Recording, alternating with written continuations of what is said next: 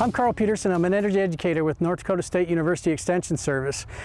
And we're standing here today in this open lot, and the idea is to think about, if you're going to build your dream home on this lot, what kind of things are you going to sit down with that builder and talk about? You're going to talk about what kind of cabinets go in there, what kind of countertops, but are you going to think about how about the energy aspects that go into it, like the heating system and how much insulation and how am I going to properly air seal that house? Things that are going to cost you money over time, the entire life of that house.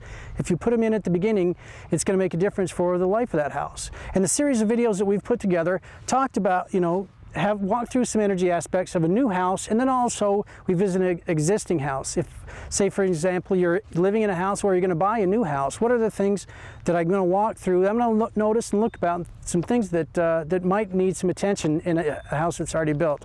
And the basic premise is they're based off of this top 10 home energy checklist that we put together with North Dakota State University Extension Service.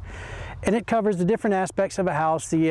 Talks about some basic heating system, insulation, air sealing, those kind of things, to give you an idea of some of the things you can look at to save some money and save some energy in your homes.